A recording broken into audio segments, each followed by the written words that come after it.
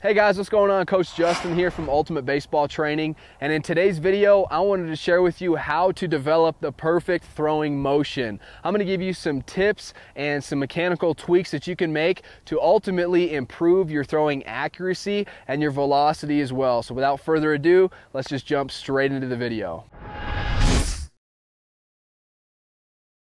All right, so the very first tip that I have for you, we're going back to basics here because sometimes it's necessary to take one step back so we can take 3 steps forward, right? So check your grip. That's the very first thing. We want to make sure, in order to have the most true ball flight, we want to make sure that we have a good solid 4-seam grip with our thumb underneath the baseball. Okay, I see a lot of players, first of all, they might, instead of having a good 4-seam grip, they might have their third finger on here like this. They might have their thumb kind of on the side of the ball like this instead of underneath. So we need to make sure that we have a good 4-seam grip on the baseball. We don't want to be choking the baseball. I see another thing is a lot of players don't have any space in between their hand right here and the baseball. They end up choking the ball like this. That's almost like throwing a changeup. We want to avoid that at all costs. So make sure that we have a good 4-seam grip. Again, that's the very first thing that I want you to master, and the first thing I want you to check, because that's going to allow for the most true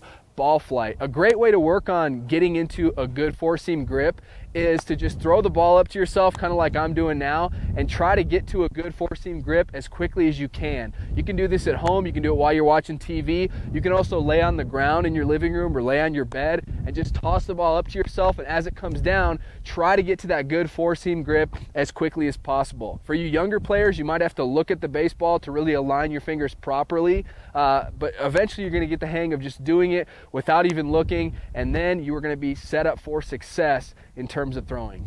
All right, so once we have a good 4-seam grip, now let's get into actually throwing.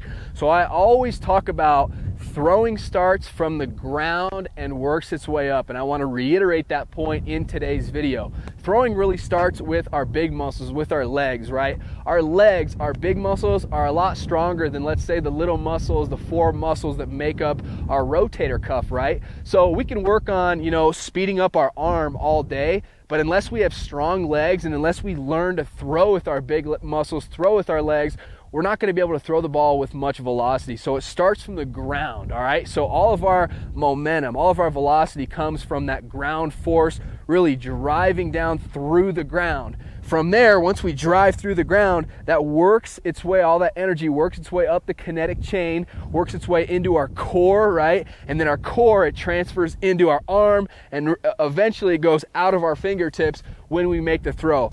But just the biggest thing is understand that throwing does not come from just all arm, right?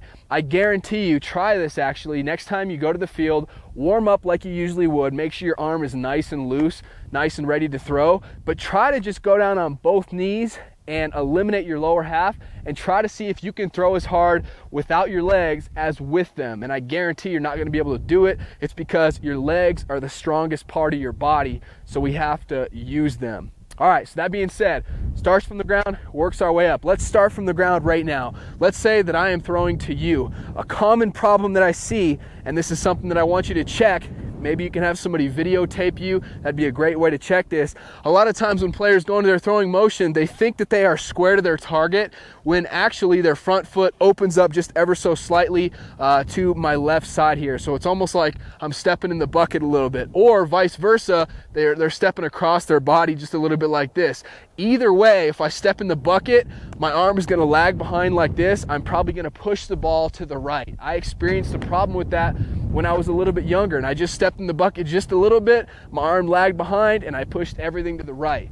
You're also going to have problems if you step this way because you're really just fighting against your body, and you're not going to have much control and much velocity. So that's the first thing. Your feet, when you throw, they have to be square and in line to your target. You can draw a line on the ground like this to make sure that they are square to your target. Now, when you take your stride, you do not have to have your front toe closed like this.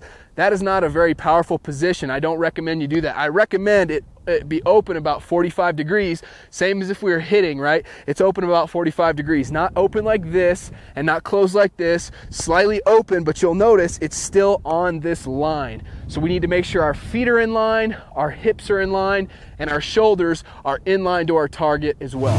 From there, guys, we have a good grip, everything is in line with our target, and now the throwing motion becomes really natural. I think players get into a lot of trouble both at the plate hitting and throwing and pitching when they worry too much about mechanics. So I want to encourage you to keep it natural. You naturally know how to throw. It's just that when we get a little bit older and we start making little tweaks here and there, then we get all discombobulated, right? So I could just sit here and tell you, okay, load and stride and separate and pause and get to all these positions and act like a robot. I don't believe in that. I believe that you need to keep it natural. So with that being said, everything's in line, right? We got a good grip.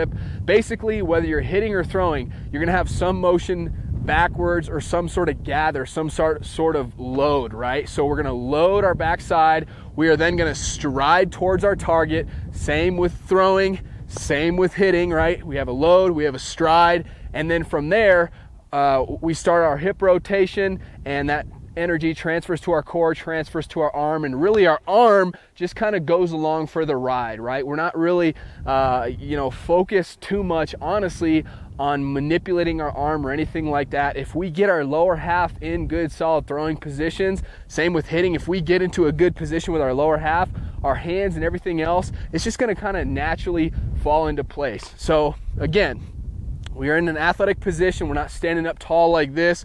We're not too ridiculously hunched over. We're in an athletic position, okay? Let's act like I just caught the ball and playing catch with my partner. We're gonna step, we're gonna block our back foot off. We're gonna go into some sort of a load, right? So we step, we load, we stride. As we stride, our hands separate equal and opposites.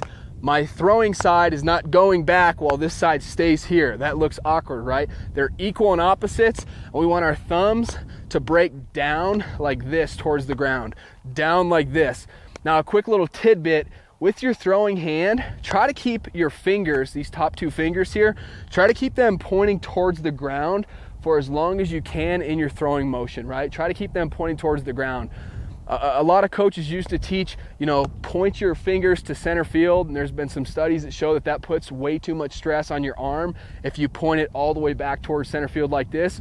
But I have found if you just try to focus on keeping your fingers pointing towards the ground, your fingers are almost pointing towards center field, but not quite, and it keeps you in a healthier position for your arm, all right? So again, we make our catch, right? We go into make sure everything is square. We go into our load and our stride.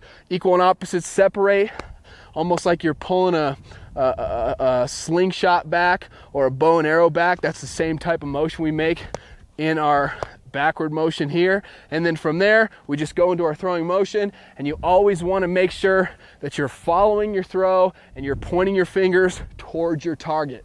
But that's the throwing motion.